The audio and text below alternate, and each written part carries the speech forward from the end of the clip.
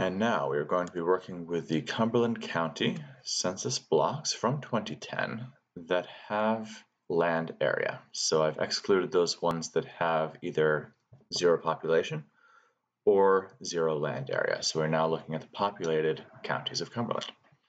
And I did this because there's more interesting differences down there from up here. Up here we have a lot of open space and just a couple of populated areas.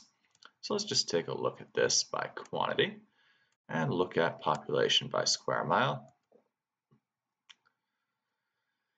And why have we done this?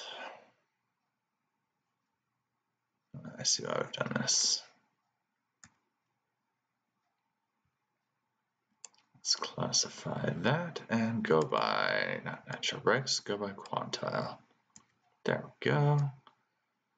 And now we're looking at a little bit more difference there, and let's zoom right in. So here we have extremely high population density in Portland and lowered population density as you get outside of Portland. So that is the data set.